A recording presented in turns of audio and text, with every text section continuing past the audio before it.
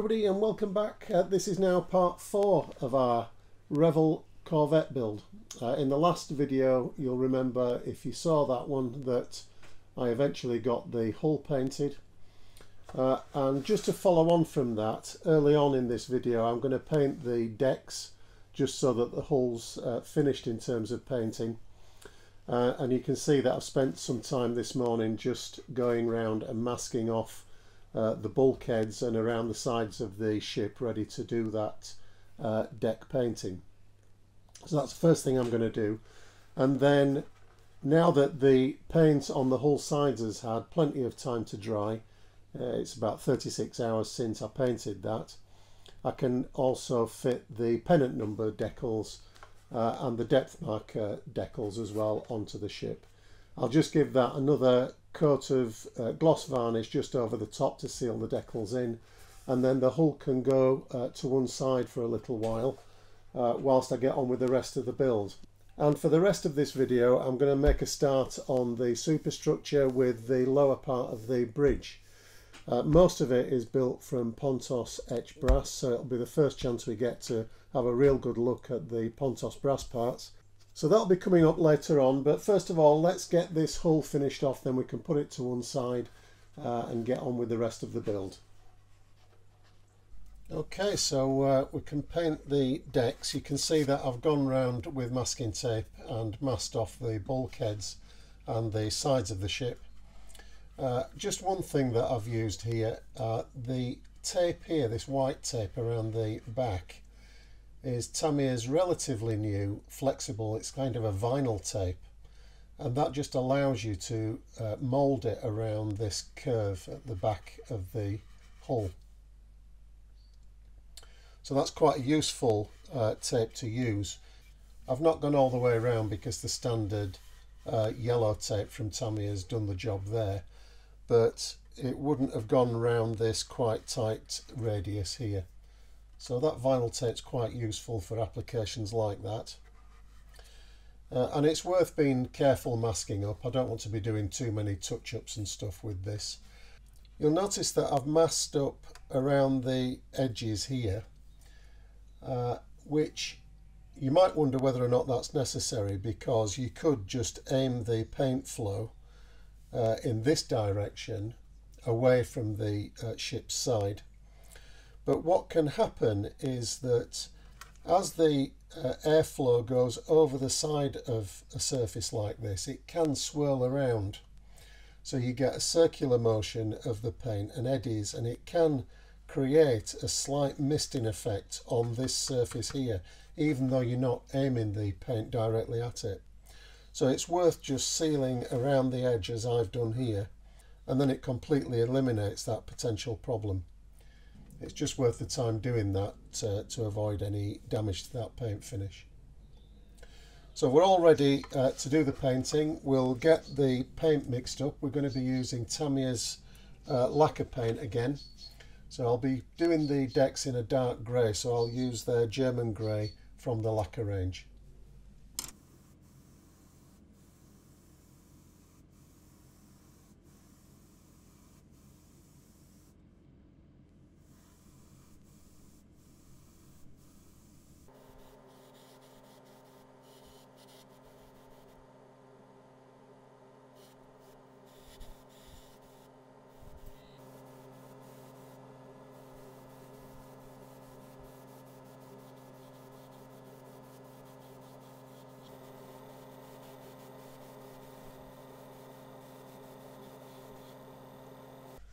Okay, so that's the decks done.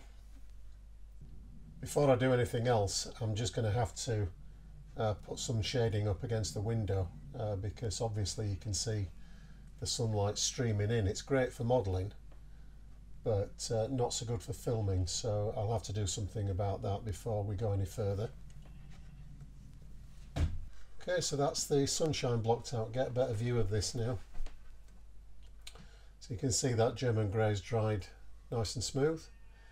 There will be a little bit more work to do. There are walkways along the sides of the ship, which I'm assuming was some sort of anti-slip material. and I'm just going to pick those out in a slightly darker colour to this German grey. But I can do that anytime, I can do that later on. The next job I want to do, just to get this hull out of the way, is to get the pennant numbers on. So I've got the decal sheet ready to go. You remember that in part 3 I photocopied the decal sheet so that I could use some paper copies of the pennant numbers to line up the camouflage scheme. So hopefully I'll be able to position this decal in exactly the right place, and I used some reference photographs for positioning of the camouflage relative to the pennant number. So hopefully that'll work. I'm just going to use some micro set and micro sol if I need to for the Revell decals. Usually they respond pretty well to those solutions, and I always put them in something to support them, because the number of times that I've knocked these over and spilled half a bottle of setting solution, I've lost count of them, and I'm sure there's plenty of people watching that have done exactly the same thing. So this just keeps them a bit more secure. So I'll cut the first number out and get it applied. That water was a bit hot, so I've just decanted some so it'll cool down a bit.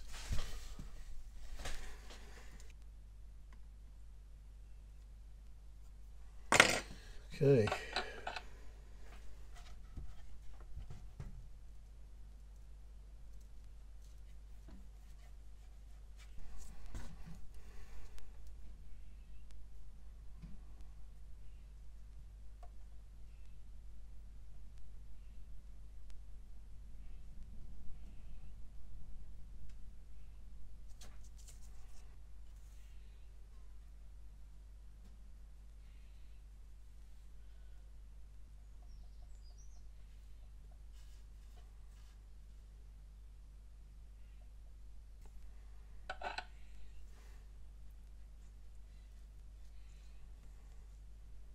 So I've just used the reference photograph here to position this decal,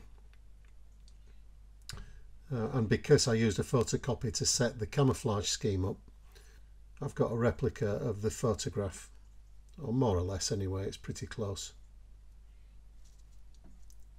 Okay, I think that's setting up all right. That's gone on pretty nice. The Revell decals are quite matte. I think I've got all the air out of that. Can't see any silver in anyway.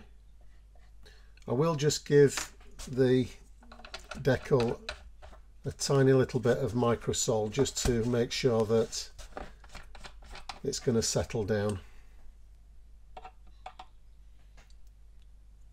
Okay, so wherever we've used microsol, I'll just leave that alone for a bit, just to make sure that I don't damage it at all. The microsol obviously softens the decal, so it is prone to tearing at this stage, so I'll just leave it alone. In the meantime, I'll put the first of the draft marks here on the bow. So you'll notice that the draft marks, which are here, are printed in black. So obviously they won't show against the black undersides that I've painted the model with. The Revell instructions call out for a red underside, so the black would show on the red underside. But obviously I've done mine in black.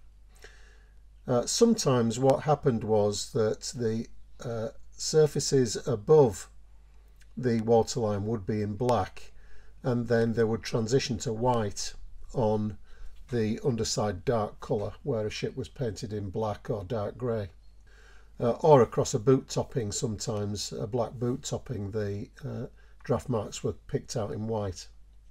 Now I've looked at my reference photographs and I can't see any evidence of any white draft marks on the waterline. So what I'm assuming is that the ship may have had a lighter colour underside with black draft marks all the way down, but when she was repainted, as I believe she was, that the draft marks weren't reapplied in the white colour.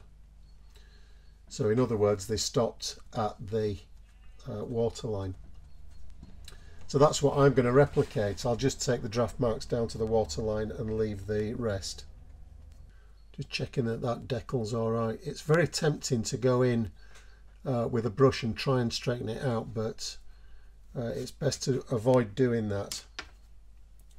So I'll occupy myself with something else.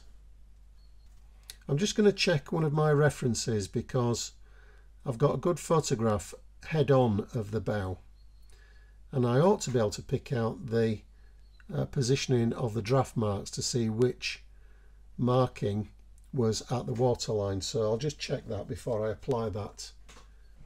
So I'll just get that in the right position now, just using the references.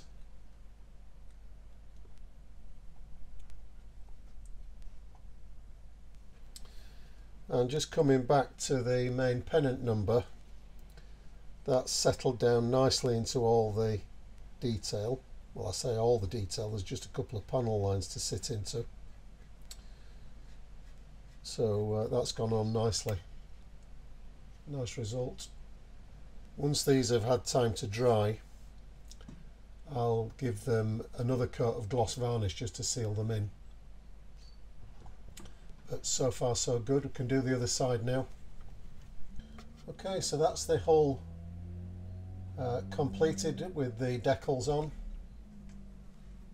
So we've got the two draft marks, port and starboard, and the pennant number on the stern as well, and the ones on the front of the ship.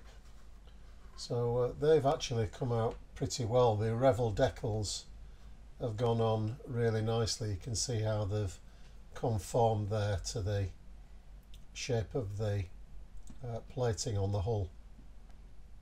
So I'll put this to one side for 2 or 3 days to fully dry, and then I'll leave that gloss coat on until nearer the end of the build, and I'll just give it its final finishing coat of varnish much later on.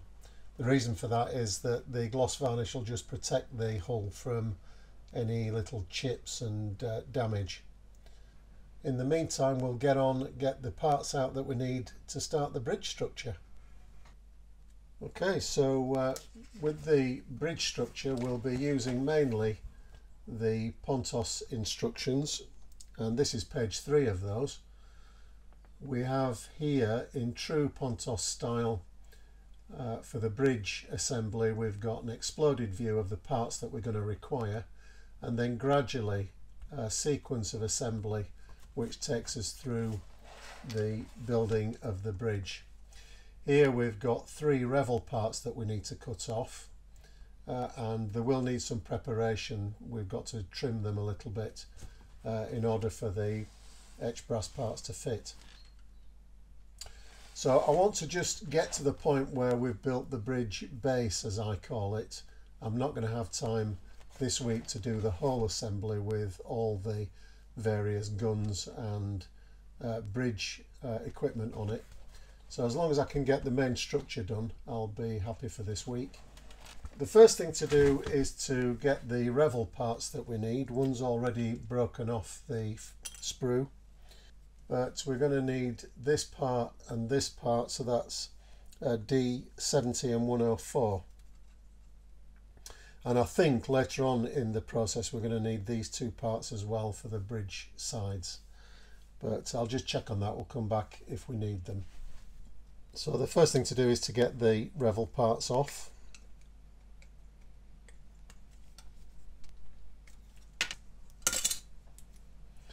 I'll just keep the sprue out because I think we might need these parts as well.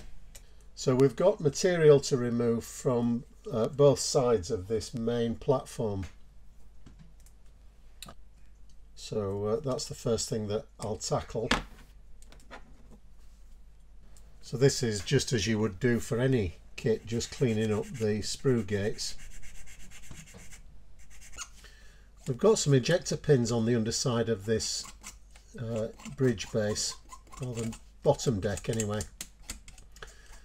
But I don't think it's going to be a problem. I don't think we're going to see those, so I'll leave them. The ones on this assembler here, which is a bulkhead that goes inside the bridge, they might be visible through the windows, so I'll get rid of those ejector pins. You'd have to look really closely to see these, but it only takes a minute to remove them. It's just the sort of thing that an IPMS judge would pick up with their flashlights and quickly demote you into second place because of a couple of ejector pins on an internal bulkhead. So don't take any chances, get rid of them. We need to remove these two locator tabs. So that's all the prep we need to do to that part. And that bulkhead fits in there like that.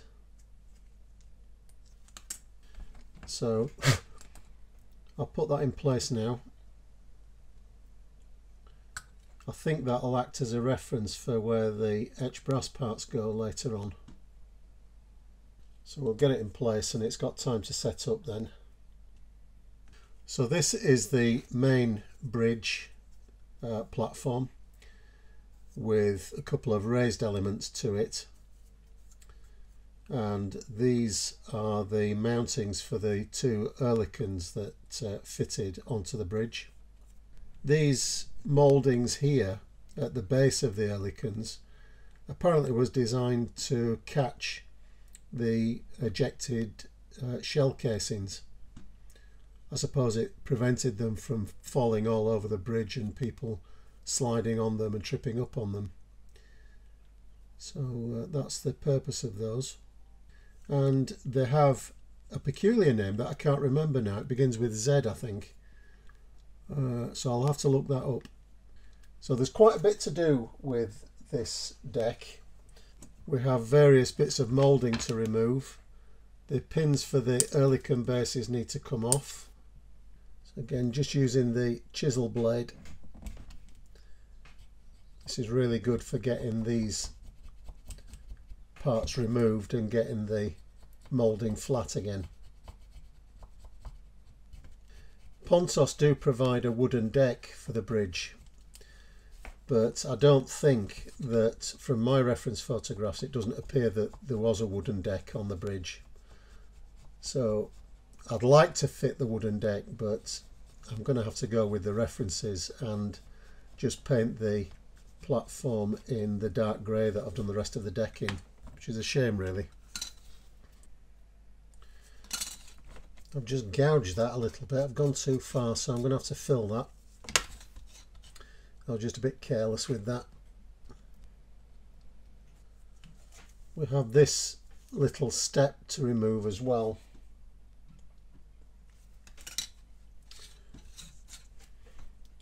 So again, the chisel blade will take care of that. It also gives a nice square edge. Just finish that off, square it up with a square file. I'll just fill that gouge that I've made, and I think the best thing to do would be to use some CA on it, although not that much. I'll just put a squirt of accelerator on that, set it up. I think what I'll also do here is fill these holes on the deck, or at least these outboard ones.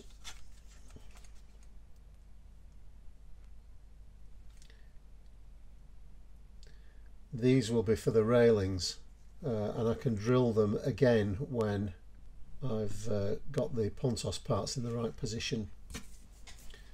And with the accelerator on, I can sand it straight off.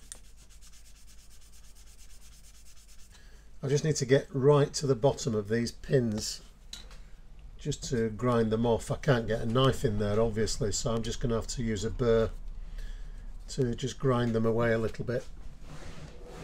So just a round burr in the motor tool.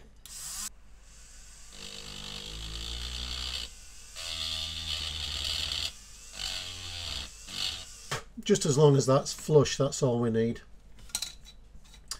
The pedestal base of the Oerlikon gun will cover the scar up, so I don't need to fuss too much, but it's got to be level. Okay, so that's the upper side modified according to the Pontos instructions. We've removed all the raised detail that we need to. Got the pins out of the Oerlikon bases and just trimmed off this little step at the side. So that's the top side done. On the underside we've got a whole new brass plate deck head to fit on this, so all this raised detail needs to come off the underside. Now, because I'm not too worried about the finish on this, in that there's the brass piece to cover it all up, I'm going to grind off the material with the motor tool. I've got the burr already in, so I might as well carry on using that and get rid of all this raised detail that I don't want.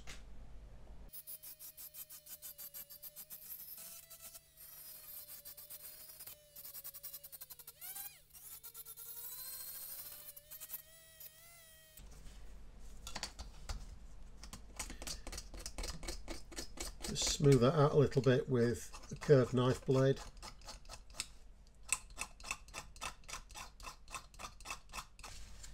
Okay, so that's the upper part of the bridge prepared. It's nice and smooth on the underside, and we've got all the detail off that we need from the top of the bridge platform. So that's ready to use now. The part that we put together earlier on is set up. It's nice and firm. So again, that's something else we can use. So there are the two Revell parts all prepared, ready to accept the brass from the Pontos set. So the next step is to get the brass out, and let's see what we need to do with it to start assembling the bulkheads for the lower part of the bridge. So as I mentioned earlier, the Pontos instructions standard give us the parts that we need. So there are these four main bulkhead parts and a couple of doors and the rails for the doors. I think that's what they are. So obviously we're going to have to join these together. So what I'll be doing probably is to cut them out and shape them, then tape them together, and then I'll solder the joins on the inside just to get a nice strong assembly. So that's the first thing to do, is to make this basically what is a box on the inside. So this is the fret that we need, fret 2 in the Pontos set. So the main element of the bridge that we need is this one. Now mine has got a little bit bent, and you might remember that a while ago I was waiting for replacements for this Pontos set because the frets that were supplied were bent. They'd been loose in the box and were banging up and down on the inside of the box and were damaged. So eventually I got them replaced, and this is one of the frets that I have two of. So what I'm going to do is pick the best from the two frets. So this first part that I want, this long section here, has been bent here, so it's kinked. So I'll use the better of the two, which is this one. One of the nice things about Pontos etch brass is that the connecting stubs, if you like, on these etch parts are very, very small. So they don't really take an awful lot of cleaning up. And some of them are so tiny sometimes that it's hard to see where the connections are.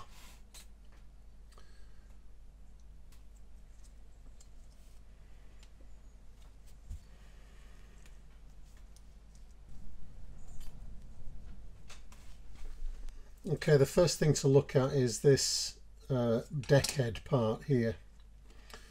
in the Pontos set, and that goes on the underside of the bridge deck that we cleared earlier on. And there's one or two things just to be aware of with this, and that is that when we fit this in the correct position,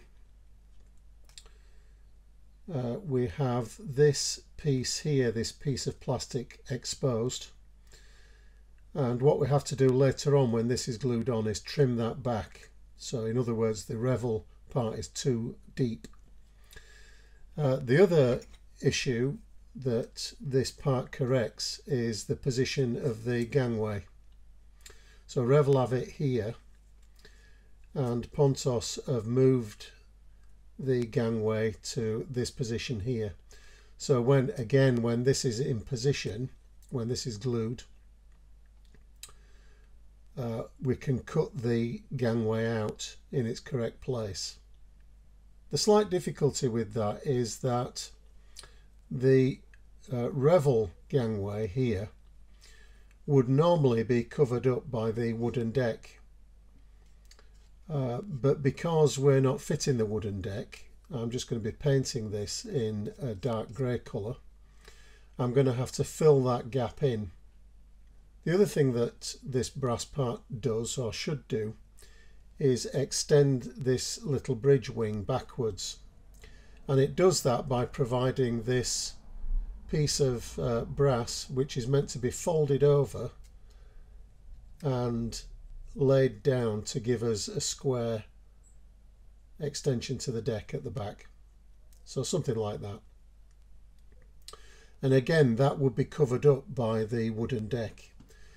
Now I've tried to fold that, and it's very difficult to get a neat result with it. So what I've done is broken the extension piece, or at least the part that folds back on itself. I've broken that away, and I'm just going to add a piece of styrene strip to the top of the brass part here, just to extend the plastic backwards. And doing that will enable me to get a neater seamless finish. It would be very difficult to do it with this brass piece, so that's no good for me. I'll put a piece of styrene in here, sand it down flush, fill it until it's nice and clean, check it with some primer, and then hopefully we'll get a better result than using the brass. But the first thing I'm going to do before anything else is get this part glued down. And one thing I learned about gluing large brass pieces like this to plastic is that CA glue, or super glue, doesn't work. And that's because the brass expands in atmospheric temperature at different rates to the plastic, and that causes it to buckle and kink and pull away from the super glued surface. And I found that to my cost when I was fitting the rear screens to my hood. They're large parts, a little bit bigger than this admittedly, but they're large parts which I initially super glued in place, and what I found after a couple of weeks was that they started to pop off as the brass expanded and contracted. So I'm not going to make that same mistake again, and this is going to be glued in position with some 2-part epoxy glue. It's a 5-minute epoxy that I've got, but what I'll do is I'll glue that up today and leave it overnight so I get a really good solid bond, and clamp it up, and then that should be good to go, and it's not going to move once that's done. So that's the first job. We'll get this epoxy glue mixed up, and we'll get this deck head fitted. So as I said, this is a 2-part glue. So the glue and the hardener that are mixed in equal quantities. So we'll make sure that's properly mixed together. We've probably got 2 or 3 minutes before this starts to go off. The downside of it is that I find it quite messy. It's difficult to use without getting it all over the place. So you probably just need to give it a clean up as well.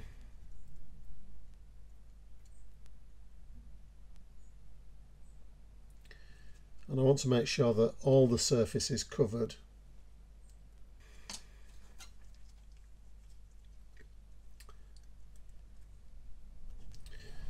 So I'll get that lined up. If we've got any excess anywhere, it's fairly easily scraped off.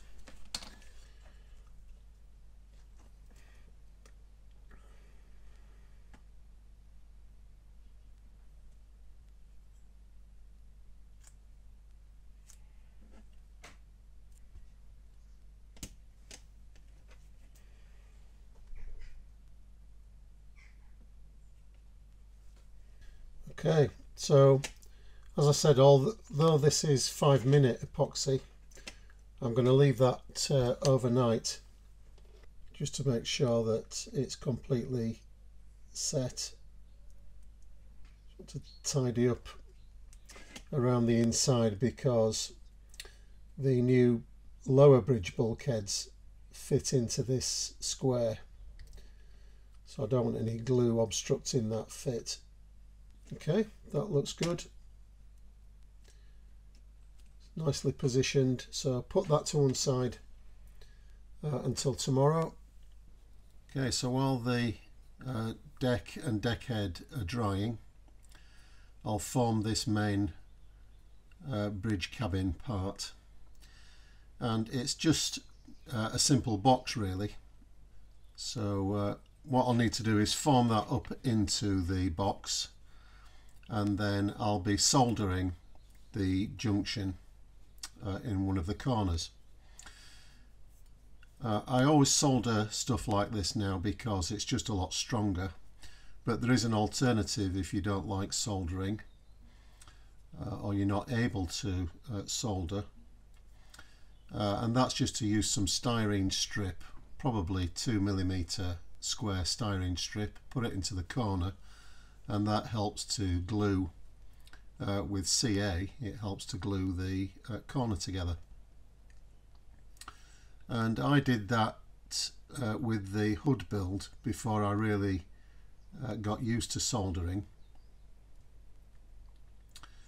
and it worked okay. It was not too bad, but soldering's definitely a better option if you're able to do it, if you've got the equipment.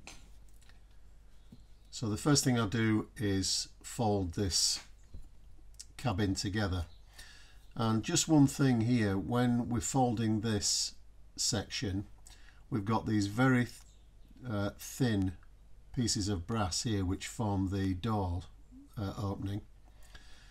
And it's just a way to bend this. If we tried to hold the thicker part and bend this, it's likely that the brass would want to bend here at this very thin junction of the bottom of the door and the top.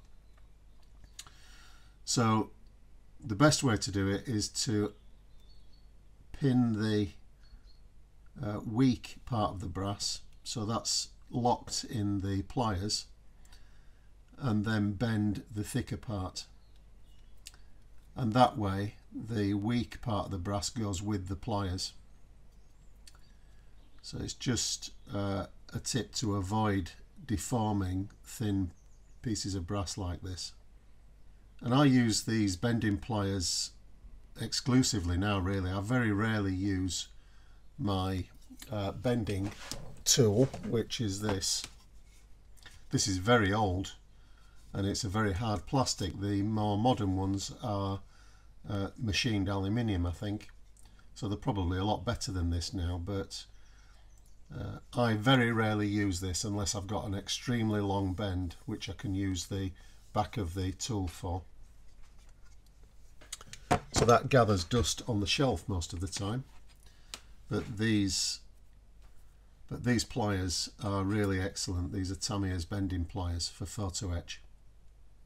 And what I'm trying to do here is just get a rough square shape, and you can actually use the cutting mat to just check whether or not you're approaching the right angles.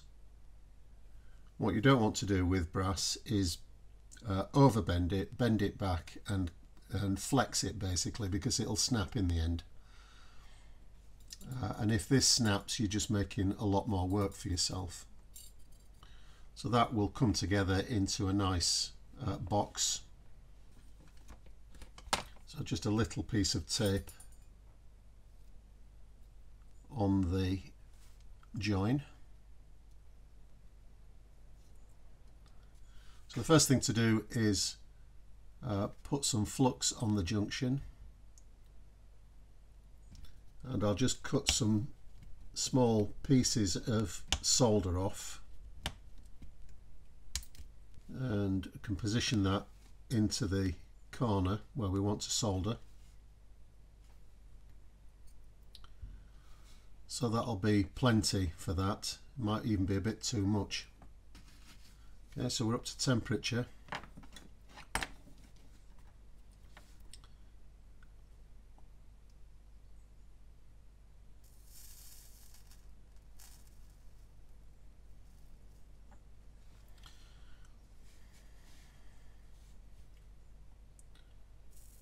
So I'm just heating the brass next to the solder pellet.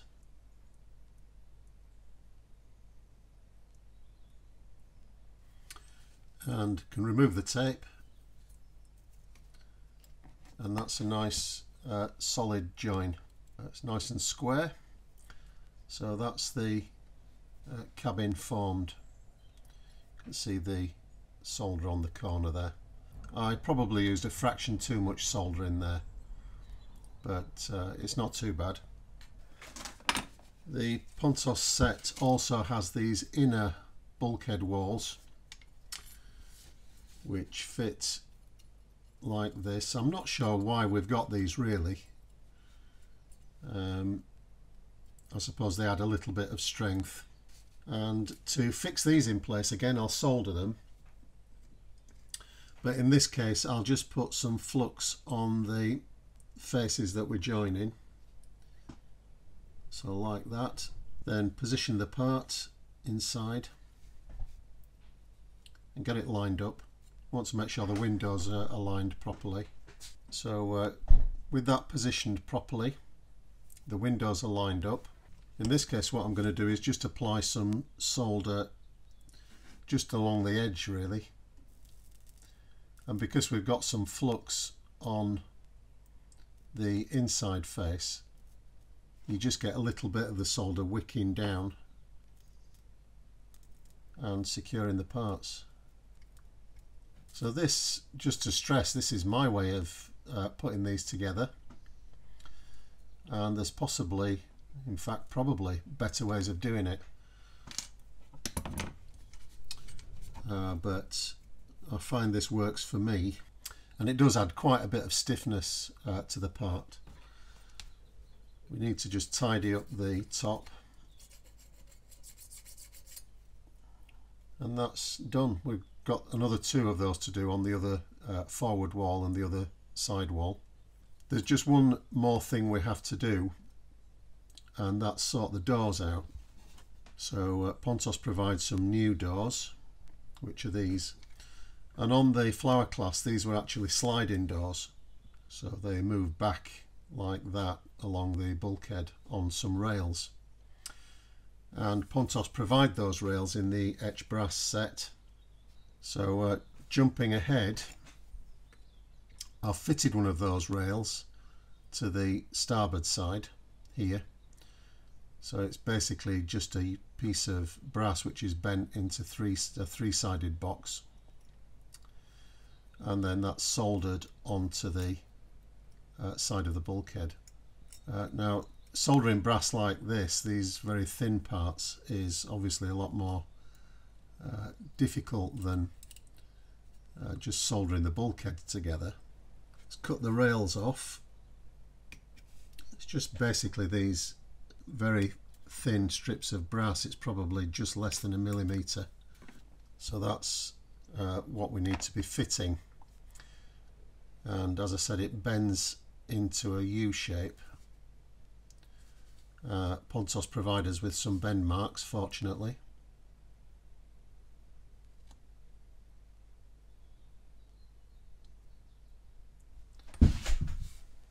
to try and get those corners to as close to 90 degrees as we can, and it sits on the side of the cabin.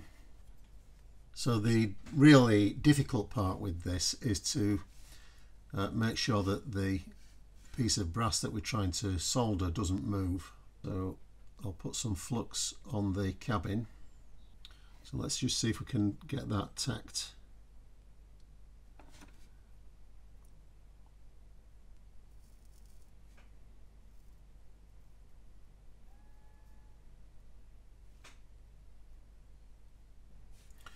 As you can see, it's pretty tricky to hold on to it.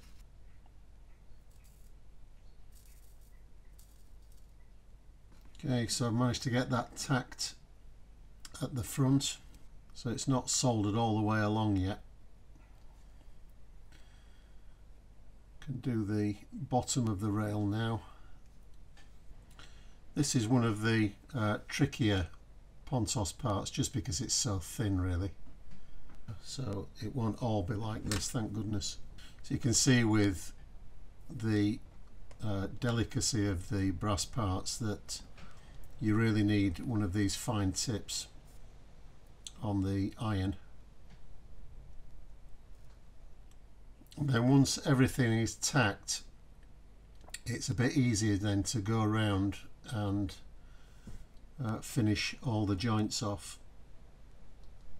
So get some more heat into the brass.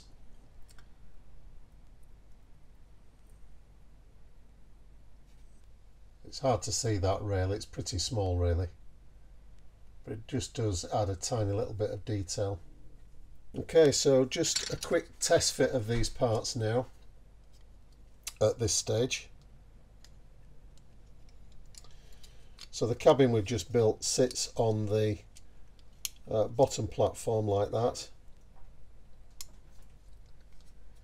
and one thing that I've noticed is that the Revell plastic here doesn't actually meet the bulkhead, so there's about a millimetre gap on either side. I'll probably fill the starboard side one with a bit of styrene strip, but I can get away with the port side because on the port side I'm going to fit the door in a closed position like that, so it'll just hide that gap that we've got inside. So that'll be the port side door. On the starboard, just for a bit of variety, I'm going to open it up so it'll be positioned kind of halfway like that, as though it's just opened, just for a bit of variety really. Now, because I'm going to have that open, I'm not going to be able to fit this starboard door because it's going to need glazing with some acetate, and obviously I'm not going to be able to get in if I fixed it in that position. So we'll do that separately and then attach it once it's all glazed. On the port side, I can fix this door in position because I can get behind and do the glazing on it without any problem. I've just taken a look at the Revell instructions, and we are going to need these bulkheads here.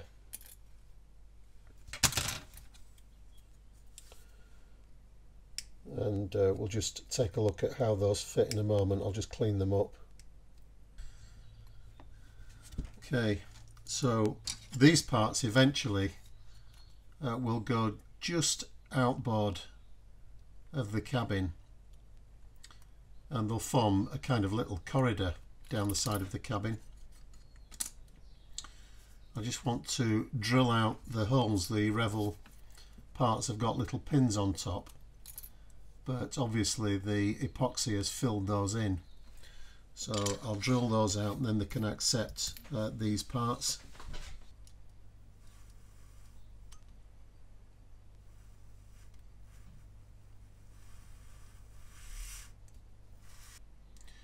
So they fit alongside, so you can see there that we've got this corridor effect going down the side of that cabin. And I'm just thinking about the painting sequence, and I think just for some strength I'm going to glue those in position. So Revell give us a couple of location tabs.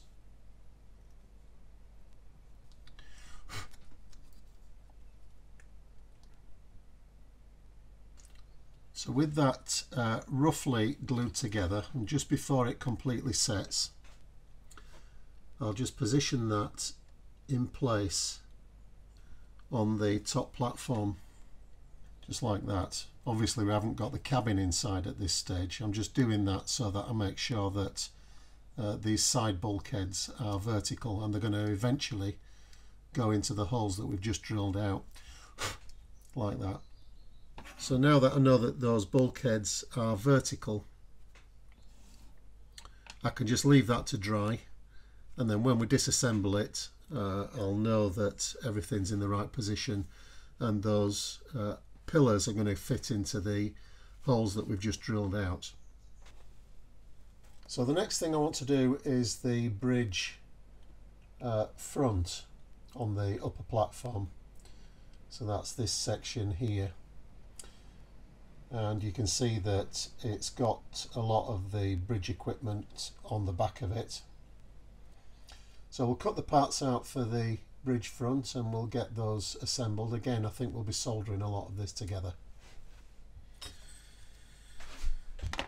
Okay, so we'll start with this major part. This forms the majority of this front shield, and it really pays to work out how we're going to bend this, because it'd be very easy to fold it up and find that you've locked yourself out making one of the other bends. So there's a definite sequence to doing this. The first one that I want to do is this bend here at the top with these little arms on. They will actually form the top of the splinter shield. So it's a little flange along the top of the splinter shield. And if you look at the shape of the part here, when we fold this up, we've got this panel here which goes on a slight rise, and then the top panel that I've just been talking about with the flanges lies along the top of the side shield here. So that's a very gentle bend in both cases, but I'll do them now because if I folded these up through 90 degrees, these side pieces, what would happen is I wouldn't be able to get in to make these two bends here. So I want to do those first. And again, we've got this very narrow strip of brass here. So I'm going to have to isolate that in the pliers so that I can just make that very gentle bend. And then this top piece needs to come horizontal again. So something like that. And that should conform similarly to this side piece here, I hope. So with the top done as a guess as to where it's going to need to be, I'll fold these back. These go right the way back on top of themselves, so through 180 degrees. The same on this side. So you can see there's a definite sequence to doing this. And now we can bring the sides up to meet the top section.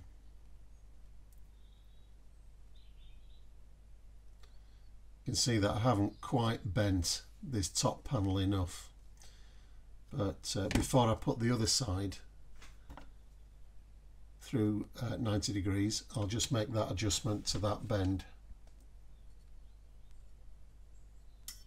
and also get the top with the flanges at the right angle as well. So you can see there it's come together at the correct angle. I've gone back to the standard tip now. This is a much bigger part obviously, so it will be fine to use a bigger tip.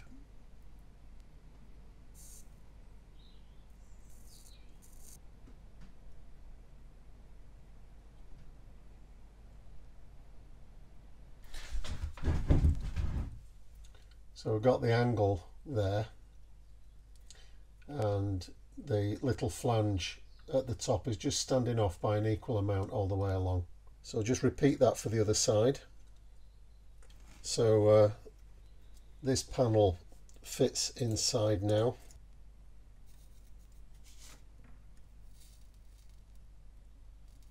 So there we are, it's come out alright. The hard thing to do, I suppose, is to get the assembly square and tight, because especially after I'd soldered the sides up, I was left with little bits of solder that was just obstructing the fit of this front panel a little bit. So just after a bit of clean up, that's gone in alright now. So we've got these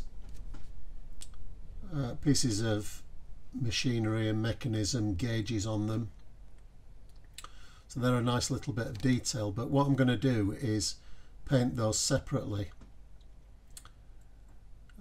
and do some detail painting of the gauges and so on, and then I'll just attach these afterwards.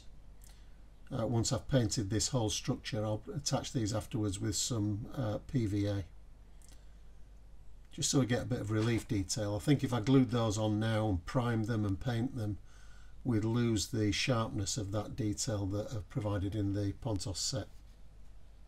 I think these doors here, I'll display them slightly open, just add a little nice detail to that. I think this window surround can be glued on. I won't bother soldering that, I don't think.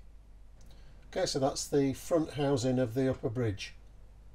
So that's the basic construction of the bridge completed. There's obviously an awful lot of detail to go on before the bridge is finished. I'll give it a good clean up, all these parts, get them in some primer, then we can have a look what they all look like back on the ship. So that assembly goes together reasonably well.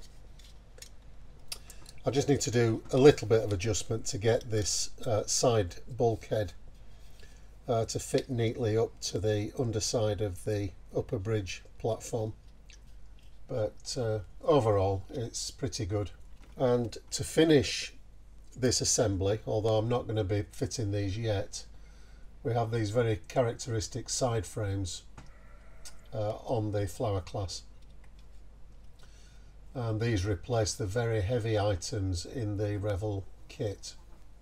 So the last thing to do with this platform before I prime it is just to sort out these gaps, because I'm not fitting the wooden deck, and to put the extension piece on the back here and trim this section off here. So we'll do all that remedial work, then prime the part.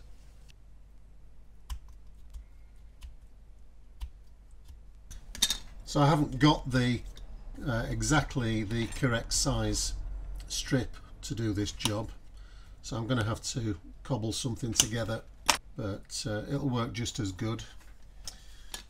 And I'll super glue these strips into place.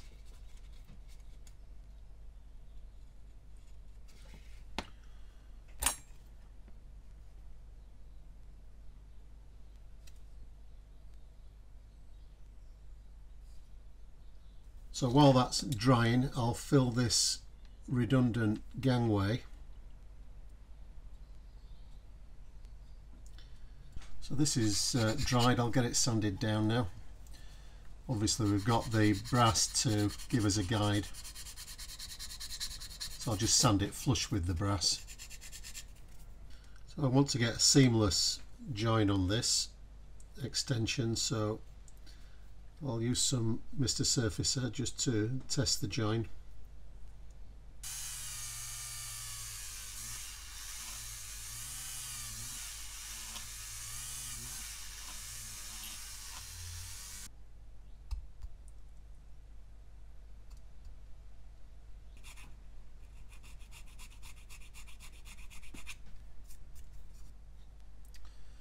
Okay, so I think that's everything done. So we've trimmed back the platform here, extended the platform here, filled the old gangway and created a new one in the correct position. So I think that is ready for some primer. So they're all done, the basic components there for the bridge structure. I'll just go over to the model now and we'll take a look at what they look like actually on the ship and just make sure that they fit okay. Okay, back at the ship, and you can see that I've just test fitted the bridge assembly that we've just constructed over at the bench. And these are just for illustration really. These are the very characteristic side braces and supporting pillars for the bridge wings, which are very characteristic of the Flower Class. So as you can see, there's still plenty of work to be done on this bridge. The main elements are the splinter shields which go around the sides and various other shields and bulkheads around the back of the bridge. We have the radar tower which fits to this platform extension at the back of the bridge platform. The bridge equipment itself needs to be fitted. We have some wooden deck on the lower platform and various steps and so on, so quite a bit more detail to fit to that.